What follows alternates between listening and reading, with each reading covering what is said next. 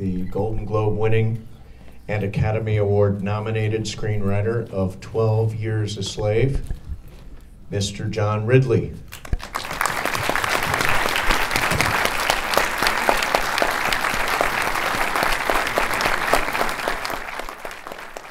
His words and his work and his life, and the way that he was able to survive this ordeal without bitterness and without hatred. And as powerful as this film is, and as beautifully made as I think it is, and as wonderful as the performances are, I always, when I'm at events like this or in public, I just encourage people to really read this memoir, because, you know, honestly, I did not know his name, I did not know his story before we started this journey, and to read it, to read the clarity that he wrote with, the elevated language. You know, people ask me all the time, oh, this scene, did you, so you made that happen? No. Or the language, you know, did you elevate it? Did you want to make it a little theatrical? This is the way he wrote, this is the way he spoke. This is an individual who's going through clearly an ordeal, but found beauty in the world around him and found the humanity where there was very little of it. And people constantly and very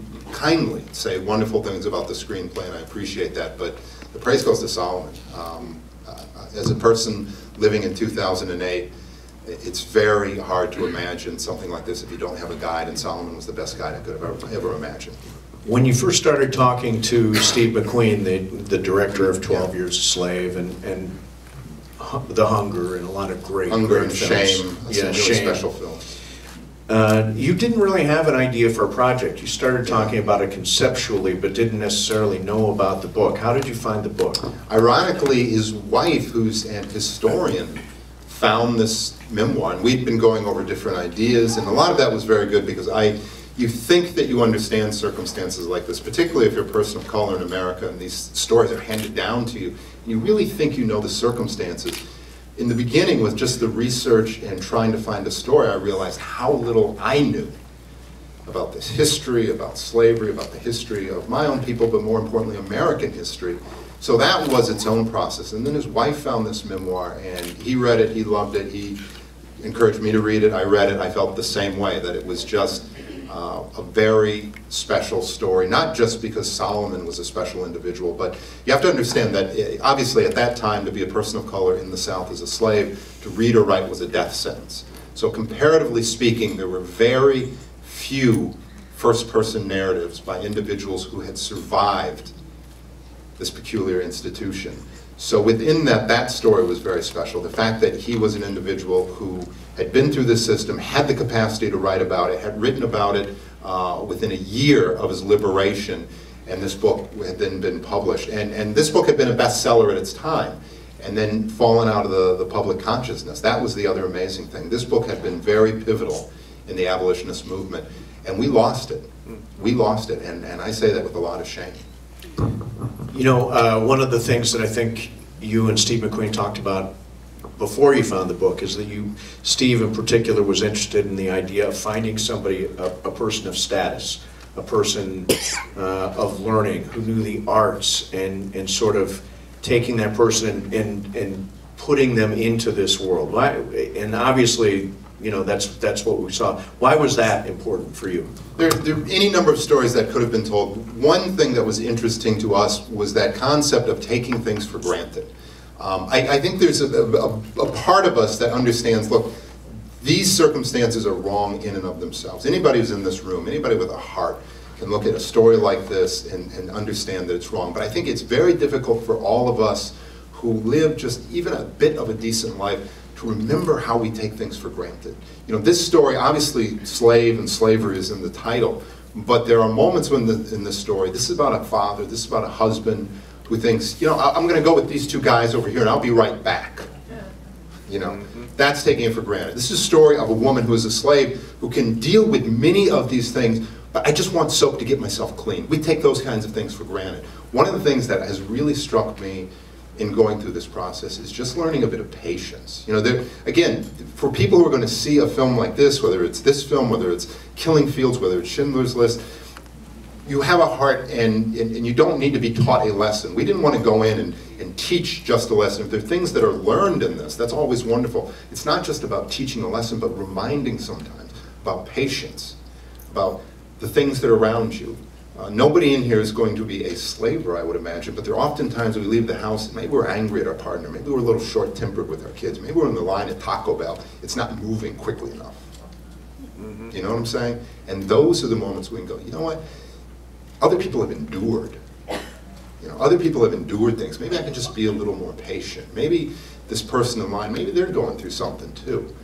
That's, I think, what we wanted to achieve, and you can see that, I believe and I hope, in all of these emotional moments in this film, about when you see Lupita, the amazing actress who plays Patsy, and certainly you're moved with all those things that are happening to her, but in that moment when she's making those little husk dolls, you know what I'm saying? And it's about, within this, that hope for family, the beauty, the creativity that this person has. I think those are the reminders. And that's what we were trying to achieve. So when we were looking at Solomon, it wasn't, oh, this guy is somehow better, his circumstances are more unique to what other slaves had. It was, here's a person like so many of us who walk around in freedom and democracy and all those kinds of, those big concept things. You know, we take it for granted. We take it for granted. And a lot of times we'll throw out things, oh, my rights and freedom are being taken away. Oh, the NSA is listening on my cell phone. My rights are being taken away. Give me health care. My rights are being taken away. What happens when your rights are really taken away? You know, what does that really mean? And I think those are the reminders. Again, not a lesson. Nobody in this room needs to be taught a lesson, but reminders are often very important. One of the things I found fascinating, I've seen the movie a couple of times now, Bless you. is the plantation social system, Yeah. and the number of times that other slaves had to turn their back. I mean, you know, the fact that he hung there on his tiptoes and kids were playing. I mean, there's sort of like this, let's pretend there's not something bad going on. And the Alfred Woodard thing, the Alfred Woodard sort of at the top of the mountain, I mean, that whole, is that something that he described in the memoir? Yeah, absolutely. Those scenes, the scene where Solomon is hanging, literally hanging in the moment, and people have commented on that scene. You know, that, for all the power that it's rendered with on screen, and it is a powerful scene, you know, that is essentially how it was in the memoir. And with Alfred Woodard and her character being a woman of color who's in an open relationship with a plantation owner and has, in some small measure, been able to get some relief from her life, that happened in the memoir. But it was very important for all of us to try to paint a realistic picture of what that daily life was. If a film is going to be relevant at all, it's got to be informative. And were it to be just one note of, you know, this is slavery, this is the worst of the worst, and we're just going to show you the worst of the worst. You know, people, you're going to come into a theater and go, I get it, it was the worst of the worst.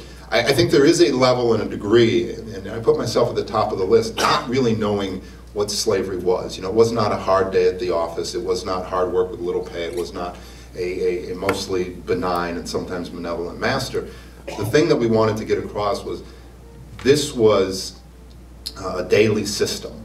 And when you see a moment like Solomon hanging and other slaves, you know, just treated as daily life, that is a fact. One of the early things that really struck me in research was reading a plantation owner's daily journal.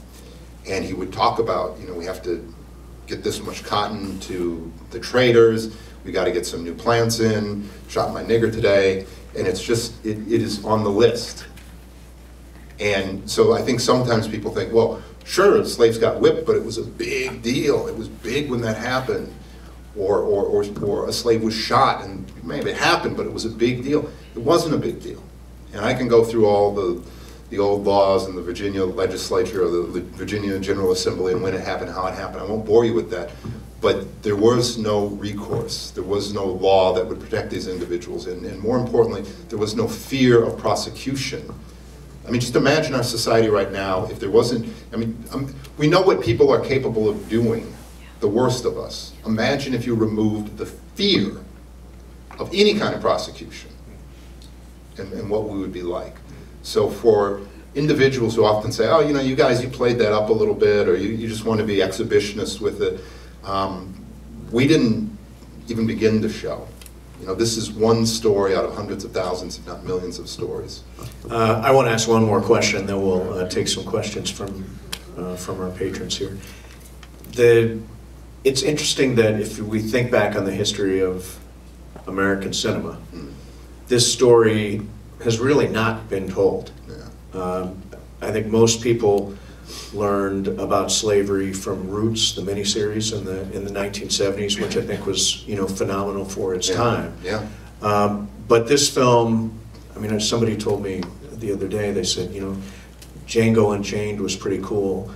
It's sort of like that became the concept. I don't think this story has been fully told really until now in terms of American cinema, and it wasn't, for the most part, Americans who told it. You know, Steve McQueen, the director is British. Yeah. Chiwetel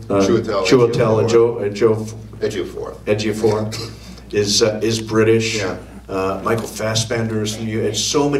So many people from the UK were involved. Why do you think the story was told by the UK instead of by? Well, you know, I mean, here's the thing, and certainly people have said that. I mean, the interesting thing to me, of course, is that, you know, as Americans, we are constantly telling stories about other people or other countries or other circumstances, and, you know, nobody says anything because we're Americans. We get it. We get the world. We'll tell you about your lifestyle. So I think sometimes, though, it takes individuals in and of the circumstance to have a little bit of objectivity. I mean, one of the things that's interesting, you know, this is a film that does not comment always on circumstances, but rather renders them and leaves folks in these theaters who are smart enough and savvy enough to understand things to see and experience and simply have an empathetic experience. And that's very, very powerful. You know, on the one hand, the most American of all of us, of course, was Solomon. You know, I'm a black man in 2008. I don't have an better perspective on not just slavery, but the history, the circumstances, the geography, the politics of that time than anyone else from anywhere in the world. You know, that aspect of the storytelling is not limited by the country of origin or the passport, but at the same time with that, these kinds of stories about the human spirit, about those who can endure, those who can rise above, you know, those aren't limited by a country of origin either. You know, we see these kinds of stories from around the world and they touch us all and they move us all because at our core, to a degree it doesn't matter whether it's about slavery, whether it's about a genocide or a Holocaust. We have the capacity to feel things that have happened to other people. I think the thing is sometimes if we don't literally see them, you know, if we don't see them and are put in those circumstances, again, we need to remind ourselves sometimes that we are at our core empathetic people, and the changes that have happened, not just in this country, but around the world that have been fundamental changes. We look at our history, we look at where we've been and where we are, it's because ultimately our empathetic nature has risen above in every one of those circumstances. You know, we as a people say, that is enough. So wherever these individuals came from, wherever they originated from, we have a capacity to tell these stories, but more importantly, with Solomon as a guide. You know, none of this is easy, and I don't want to minimize anybody's work in any capacity that you see in this film, but I can say as the writer,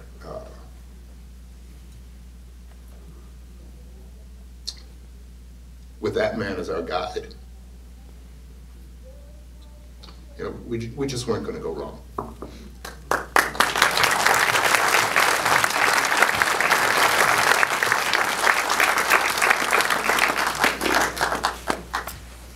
Yes, ma'am. Hi.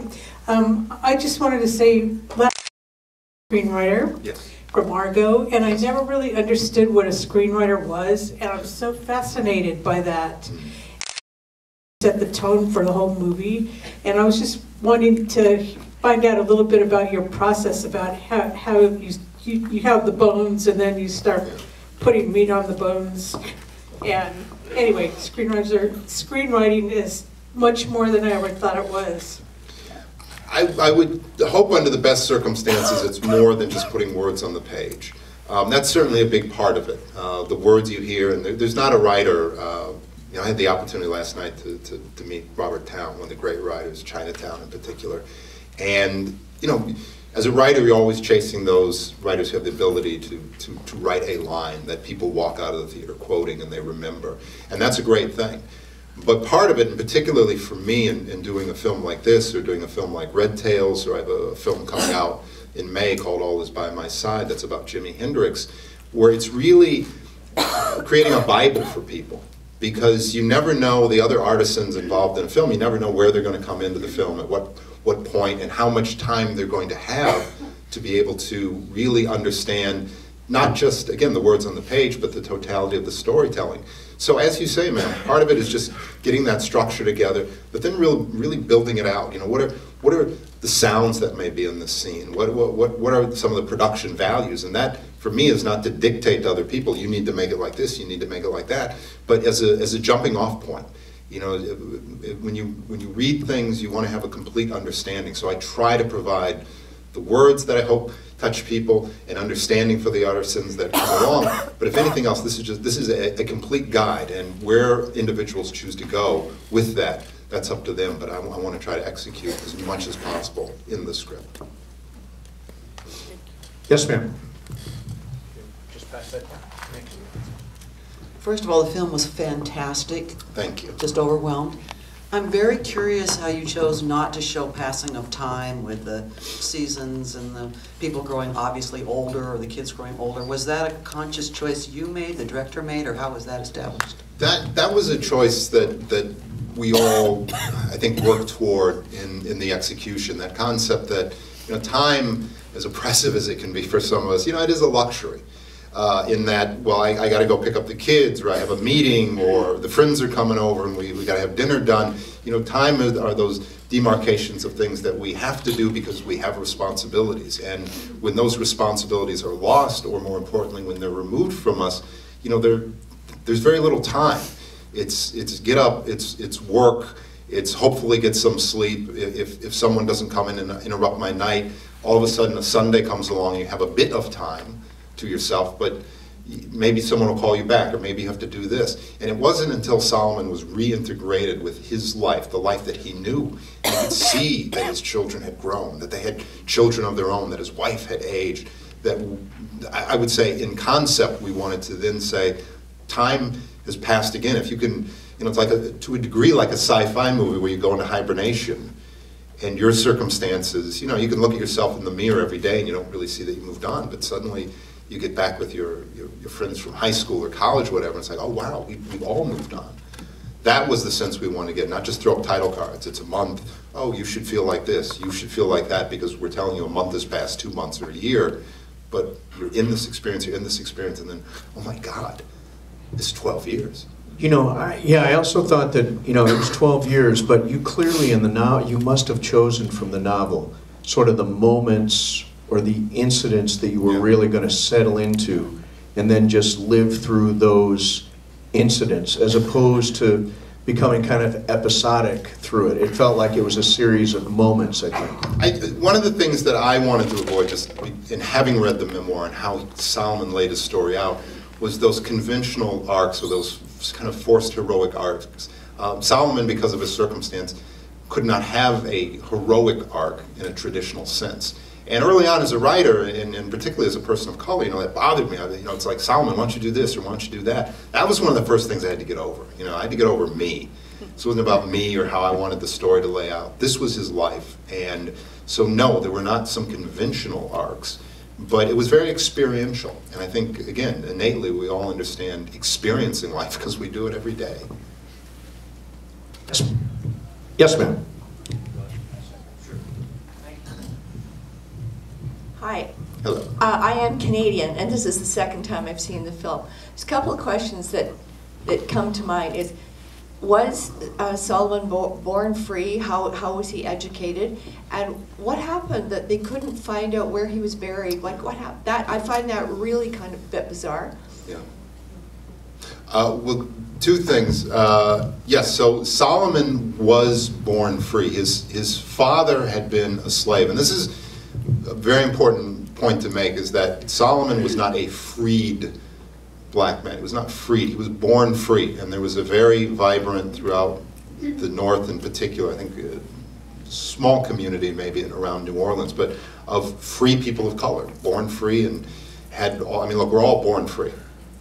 And we're all born free, but under the laws at that time in the United States of America, they were free individuals. His father had been a slave to a man whose last name was Northup, and so when he was freed, he took that last name. But his son Solomon was born free, his wife Ann Hampton was born free, so they were all part of that free community. In particular, this was in Saratoga, New York. Now, one of the sad ironies of history is that after Solomon was liberated in, I think it was 1851, 1852, he wrote the memoir. It became a bestseller. He became a pillar of the abolitionist movement. He toured, he spoke. There was actually a stage play version of this story that went around the country.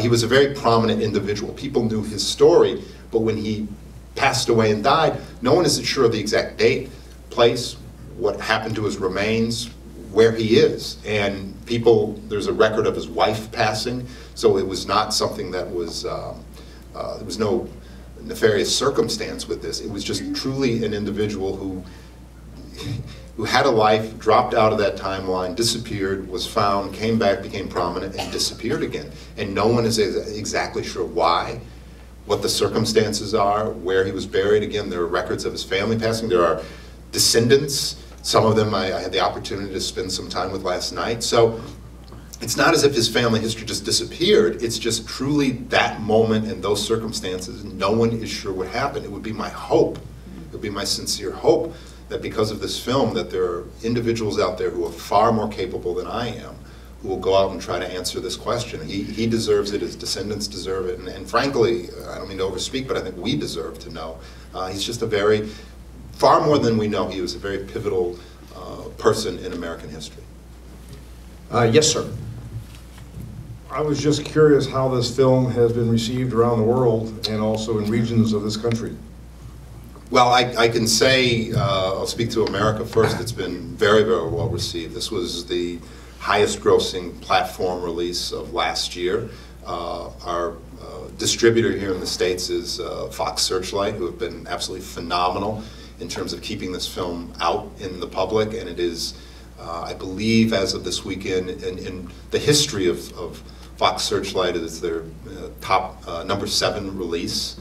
So that includes films like Slumdog Millionaire and Little Miss Sunshine, films like that, that were phenomenally successful. So in this country, it's been very well received. It's been very well received by region. It's done particularly well in places like you would expect, New York, San Francisco, Los Angeles, but also in Atlanta. It's played very well in Canada. I can say in terms of around the world, the film was just released in January in the UK, played phenomenally well there. I was able to go with this film to the Stockholm Film Festival. It played great there. Again, around the world, the circumstances, the particulars of it don't matter as much as people having that capacity to feel and be empathetic to what others are going through. So I'm very happy to say that people have treated this film not just as Black American history, not even just as American history, but as history, and history that's worth living through and seeing. Then during the Civil War, and that this particular movie is bringing more light to that slavery issue. I'm wondering, is that surprising to you? And do you ever think what Solomon would think if he knew that he was bringing not only a light to slavery at his time, but in a future time? Yeah, I think everyone heard the question, but I want to put a fine point on this. The question being that you had heard that statistically there's more slavery occurring in the world right now than at the time this film took place, and that is correct. There's more slavery going on right now than at any other time in history. Now, that can be sex trafficking, it can be forced labor, but it is happening. Largely, it happens in Asia, but it is not exclusive to Asia. There are thousands of individuals right here in the United States of America right now who have their rights denied, are being forced to do something against their will. It is a problem. I was surprised. I was beyond surprised. You think that is something that happens in the past. And again, as much as I love this film, I think one of the dangers is people walk out of the theater going, well, that was then, and thank God we're not like that anymore. It is happening, and it is a reality. And as far as what Solomon would think, you know, I can't suppose to know all aspects of him, but as someone who spent a good chunk of his life in these circumstances and spent the last years of his life fighting against these circumstances, I think he would really ask why they are allowed to continue. And I do not want to be a finger wagger, and I am involved in this system as much as anybody else. But you have to remember, in the slave system, there were people in the North who thought slavery was horrible but benefited from it economically and allowed it to continue. And in 2014, there are some horrible circumstances, but sometimes we benefit from it. And I include myself at the top of that very list. But I think sometimes we got to ask, what is that price of freedom? And what maybe a little bit more do we have to pay to ensure that people around the world can live well, live decently, don't have forced labor, and what can we do just in a minimal fashion to help change things? Yes. Yes, ma'am. Thank you. Thank you for such a powerful film. I appreciate it, and I'm sure most people did. As a screenwriter, you are living through those words and creating it for us.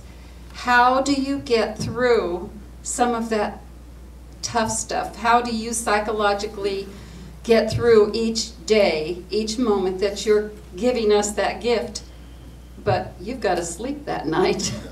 You know, that's a very good question, and I would say the first time I read the memoir, I was incredibly moved. All the things that I've talked about this evening, how powerful it was, how incredibly well written it was, the things that Solomon spoke to that I didn't know about. I felt all those things the first time that I read the memoir. And then after that, you go to work, and you're just doing it, and I don't think any of us could go to work every day and just break down in tears. That's a job we would leave. You know, my father was a doctor, and he used to talk about working in burn centers, and people, you know, every day there were these people, horrible things that happened to them, but they have this ability to be there for them every day, every day, every day, and then there came a day where they couldn't anymore. And you know, with this circumstance, and I don't mean to compare tragedies, but you know, you go in, you do it, you write. It wasn't until I saw this film the first time with an audience in Toronto where I understood the power of this film, and I really mean the film. You know, a script is one thing, and I'm proud of my work, but you all have seen a film, and there are so many people in so many departments who worked to render this as fully as possible, from the cinematography, the editing, the score, the production design, hair, makeup, all of those things that put you in a moment where you forget for 2 hours that you're simply watching a film. So I appreciate every wonderful thing people have said about the script and the screenplay, but it would not be what you have seen, literally seen. It's one thing to read it, if it weren't for so many people who also either read the memoir or read the screenplay and said, we've got to make this just right. So for me, you know, in the process, it was, you know, I get it, there's emotion here, I've got to get this done. It was seeing it with an audience for the first time in Toronto where I said, this is powerful, this is special. And that is a special film, and it's special because of so many people who put so much into it. Yes, sir. I guess I want to congratulate you on your screenwriting. I had to look up what screenwriting was. So this is my second time seeing the movie, and your interactions were just fantastic for me as a black person. Thank you. I see the effects of it today. My question is the DVD, when will it be coming out? And also, will it be coming out in the regions like Africa? I've had friends that have asked me about the DVD. It's going to be in just the region 1 for the U.S., or is it going to be 5 for Africa? That's a very good question. To be honest with you, I don't know the exact release date of the film. I'm very happy that the film has remained in theaters. I mean, since October. So October, November, December, January, moving into February. 5 months, that's kind of unprecedented in terms of a run. So it certainly will be out on DVD. In terms of where else in the world, right now, and I won't get into the arcane things of distribution. But we have a U.S. distribution. We have distribution with other companies throughout the world. So I would imagine those other companies are handling distribution. Now, I did an interview with a gentleman from South Africa, so I know the film is going to play out there. And I would imagine anywhere that it plays theatrically, there will also be DVD distribution at some point. So I can't say with a surety, but I can certainly say with a great deal of hope that almost anyone, anywhere, at some point, legally, will be able to find this film in some fashion. Mr. Ridley, I'd like to ask you about what efforts you made to make your story relevant to modern times. And just to give you a little background on where I'm going with this, I think collectively as Americans, we felt we moved beyond racism and moved beyond this idea of white superiority with the election of President Obama. But then we've witnessed in the last several years a tremendous amount of anger directed toward him. And I was reminded in your story of this character, Tabitz, played by Paul Dano, how he becomes enraged with just the idea that Solomon is smarter than he is a better engineer, a better carpenter. And I was wondering if you had any ideas along those lines to make your story relevant in those kinds of ways. Thank you. You're more than welcome. You ask a great question. I'll be honest, the only way that I even attempted to try to make this story relevant in any fashion, I got two young boys. And I wanted them to see the best nature of a person. You know, you can pick up the newspaper and see the worst in people. You know, you can turn on the TV and see the worst in people. But to see an individual like Solomon, who used all of himself to survive, his wits, his guile, his physicality, and again, someone who wasn't afraid to stand up for him, like as you say in the Tabitz scene where he's not going to take it anymore, or stand up for people who are weaker than him, like Patsy. I never supposed that even with this memoir in front of me, that I could write a story that somehow was going to change the world or change the direction of politics in America.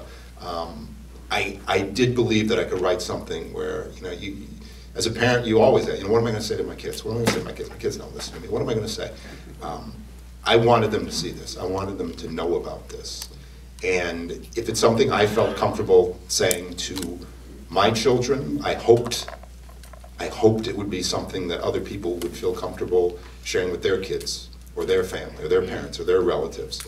And in that sharing, in those conversations, that would help steer things. You know, there's nothing I can say to Washington about how to manage the discourse of politics. Do you know what I'm saying? There's nothing I can say. There are things that I would want to say to individuals, to you or to you or to you, about managing our discourse with each other. So that was the only way I wanted to make it relevant. That today, tomorrow, my kids watch this, in 10, 15 years, when they're showing it to their friends, in 20 years when they're showing it to their kids, that those things, you know, decency will always be relevant. You know, how we treat each other will always be relevant. Standing up for what's right will always be relevant. If I could do that, this film will be relevant, not just today, but hopefully, you know, forever. Yeah, on the standing up for what's right for one another in the film, I thought the weakest character was the wife, was the woman, slave owner woman. Mistress Epps. And Patsy was strong to me. Her beauty was so strong and bold. Her, not just out of an internal beauty. And it was as if he wanted to beat it out of her, her beauty out of her. The woman was afraid of this woman. That was so sad, because here are two women also in this story who could have connected, who could have maybe, you know, bonded. But because of the sickness, the toxication of the mind, the breakdown of the spirit, there's that happening even now. Yeah. the breakdown of the spirit. We're all connected. Yeah, you make a really good point, and that's one of the things that we wanted to explore here, was that there was a toxic nature going on. You know, it's one thing to just say, look, these folks are evil and that's it. For a system like this to work, for any of these systems to work, there's got to be a mass psychosis. And that was one of the things I learned early on about slavery. A lot of people think, well, you know, there's slavery throughout history. What's the big deal? We had slavery in America. Slavery in America was different from slavery throughout history, and it was a process from indentured servitude to slavery predicated on the concepts of racial inferiority. And you had to sell that to everybody. You know, you had to sell that to everybody, and once you sold it, you had to maintain that idea for 160 years. And then after that, we had to go through, you know, failed Reconstruction, segregation, Jim Crow, the Civil Rights era, through the 60s, through the 70s. So we wonder, you know, to this gentleman's point about how we talk in politics, we wonder why all of us, black, white, whatever, have some of these very calcified views of race and each other, to put these views into us. None of us are prisoners to the past, but we can't pretend that we're not informed by it either. So yeah, one of the things we wanted to show in this film was not just, okay, black good, white bad, but everyone is affected by these kinds of circumstances. Everyone is affected by it. Yeah, I wanted to ask a few final things. There's been a lot of conversation in sports. It's come up a lot recently. The use of the N-word, which we heard on, you know, in the film a number of times. How do you feel about the use of the N-word? It's. I mean, for me personally, I have to be honest. The word, it doesn't freak me out. I don't think people should walk around and say it every day. But if someone says it, you know, I know that you've told me a lot about yourself when you say it. Whether you're black, whether you're white, you know, how you choose to say it. And I certainly, you know, for me, I'm mindful of other words or other things that would be considered derogatory. So when people say it, you know, I think about, okay, if you're going to use that word, and again, whoever you are, you've told me something. Now, I have to be honest with you, at the same time, I don't want my children growing up being afraid of that word. Because people can say it to my kids, it's not true. I want them to know it's not true. You know, whatever, you can say anything, call my kids an idiot, it's not true. You know, you can just say whatever you want. So I don't want them to be afraid of that. I also know that with that word, you know, and I say we, people of color, you know, we've had an opportunity to, you know, grab it and hold it and kind of throw it back in some ways. So I'm more sensitive right now to say what's going on with the football team in Washington, where, you know, there's not that same level of advocacy. You know, people are starting to go, oh, that's a slur, and we're using that for the name of a football team. And I think that's even different. Not completely different, but, you know, when people say, well, there's a football team named the Seminoles, and, you know, so it's okay. And go, well, you know, that's the name of a tribe. That's a little bit different, you know, than a slur. So I don't have a real problem with the word. I also have to say that word has not been thrown at me the way that's probably been thrown at other individuals of another age. So I do think it is about context. You know, we use this in this film. It's used as a pejorative. It's used to beat down people. It's also used as a greeting between people of color because that's the way it was. But it is just a word. But is that the way it is?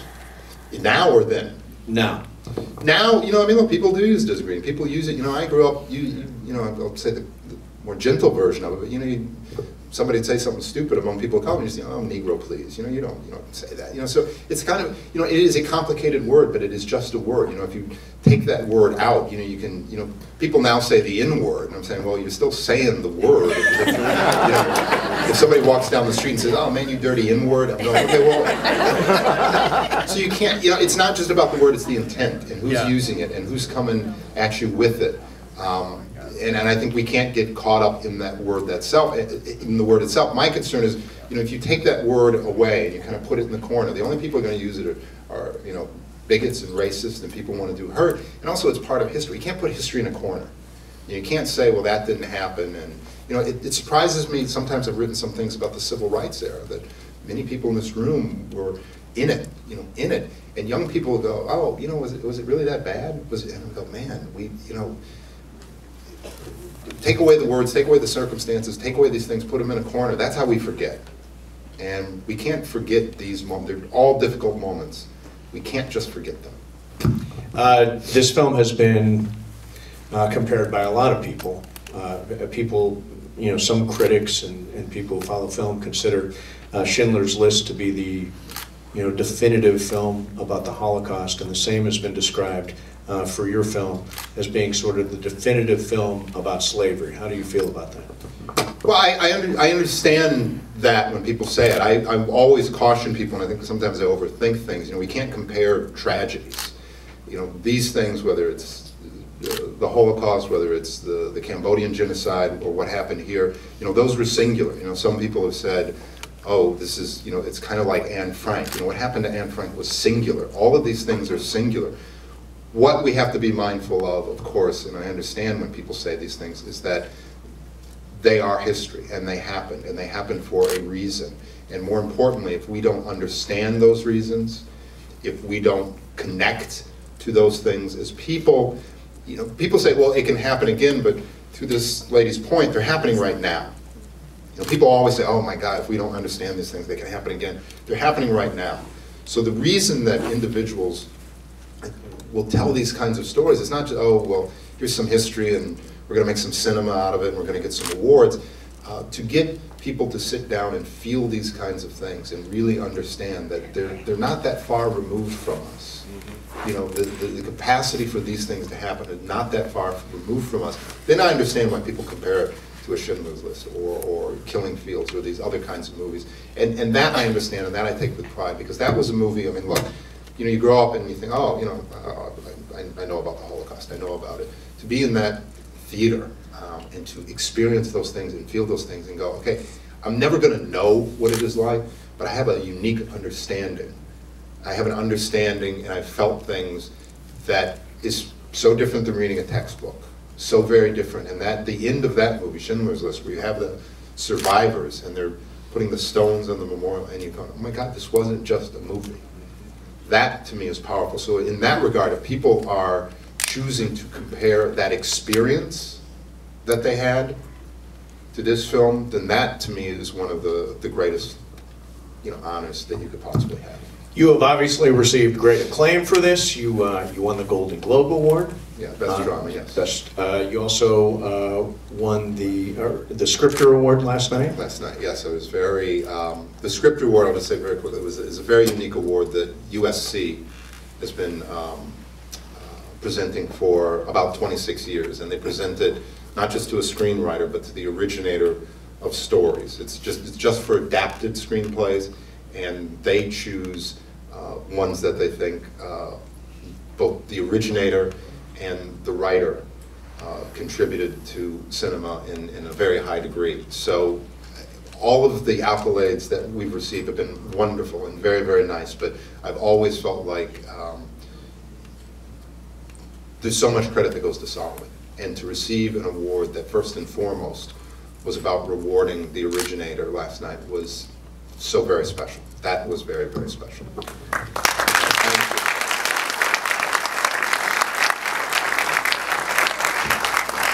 And obviously you've been nominated for the Academy Award. Thank you. And is that something you think about? I'll just say, and we had a guy here a couple of weeks ago, I won't say who, but he said, I want to win it. Which I've never heard anybody say, but he said, I want to win it. I mean, look, there's no lie. Who doesn't want to receive something? Do you know what I mean? Who doesn't want to receive something? I will say this about my experience. So you know, it feels like it was probably about 50 years ago when they made the announcements. 50 years ago and 2 hours ago when they made the announcements. But I was away in Washington, D.C. I'd been asked to host an event with the National Association of Black Journalists. And on the day they announced, and then that night I went to, the next morning I went to New York, and they had the big snowstorm, and I had to fly to London, and over the weekend I got the flu, and I was very sick. So there were all these things happening, and the question was, do I think about it? In that space and time, so many things were happening, and I was so sick. You know, when you think about something like that, you want to be in a good space. You know what I mean? I mean, seriously, you want to sit back and go, ah. So I didn't, for the longest time, I didn't have that ah moment. And I went away to London, I got in a room, and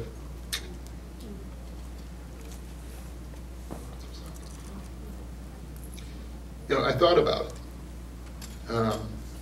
And I've been writing for 20 years. And when you start, you think you're going to win every award. When you're a kid and you're 20, I'm going to clean up this town. And then you work for a while, and you work, and work becomes its reward. It's a cliche, but it's true. And then something like this happens. And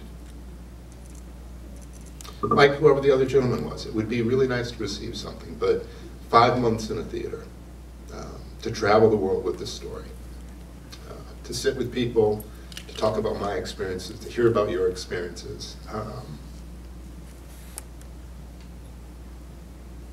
Good for you. I don't know what else to do. So I don't say that to take myself out of the race, but with the Oscars, you can't do extra sit-ups to get that award. You can't eat protein.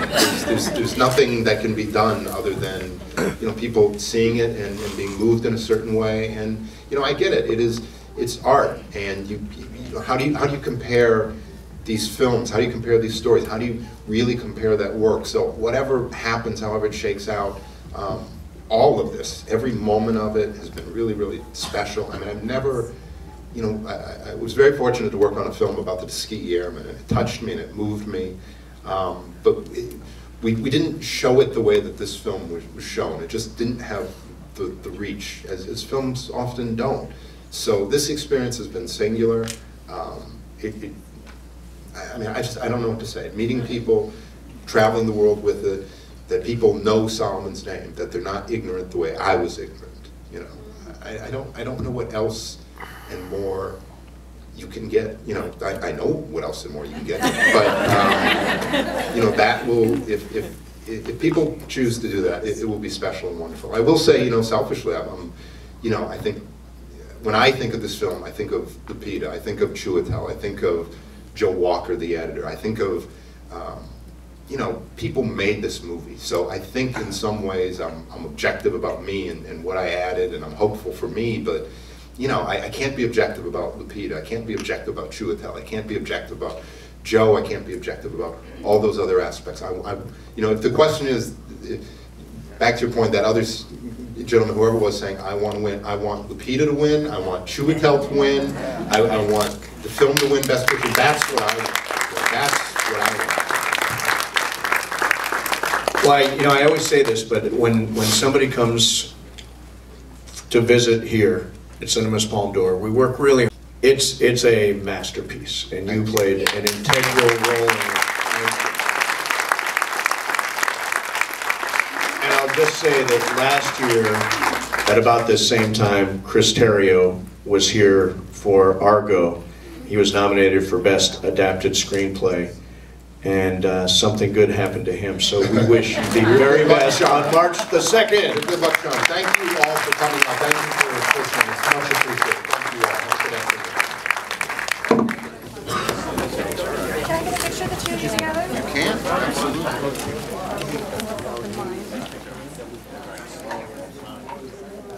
Here we go.